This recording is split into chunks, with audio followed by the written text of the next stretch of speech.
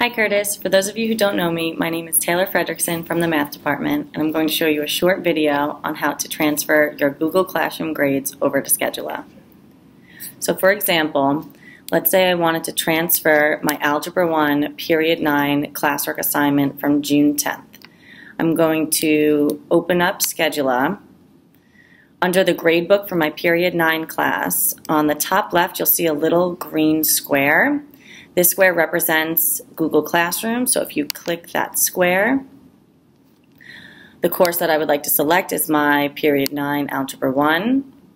The assignment is from June 10th. Marking Period 3. This is my Algebra 1 Period 9 course code, and I want it to go under my classwork. You hit continue. And this is where you could change the assignment title, the description or directions, the viewable date, the due date, and the maximum points. I'm going to keep everything the same, so I'm going to click Import Assignment. And it takes a few seconds to import.